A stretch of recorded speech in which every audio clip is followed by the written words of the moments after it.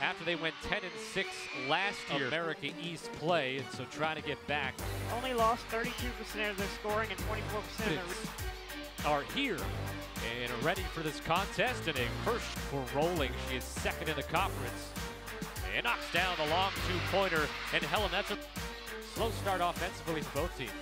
That one goes for Rudolph for three.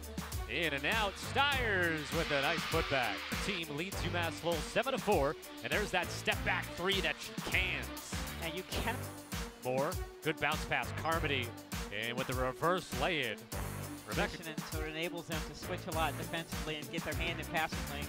Item, step back from 17 feet. So